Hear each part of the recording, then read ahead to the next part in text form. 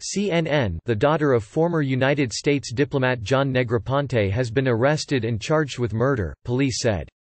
Sophia Negroponte, 27, was arrested Thursday night at a home in Rockville, Maryland, after reports of a stabbing, the Montgomery County Police Department said in a statement. Officers found a man, 24-year-old Yusuf Rasmussen, inside the home suffering from what appeared to be a cutting wound, the statement said. He was pronounced dead at the home, police said.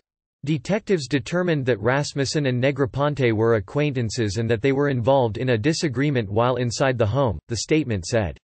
During the disagreement, Rasmussen was injured, police said.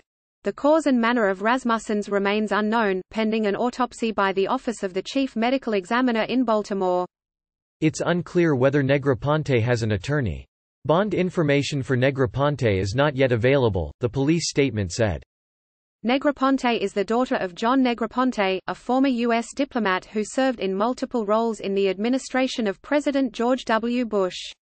He was the country's first Director of National Intelligence in 2005.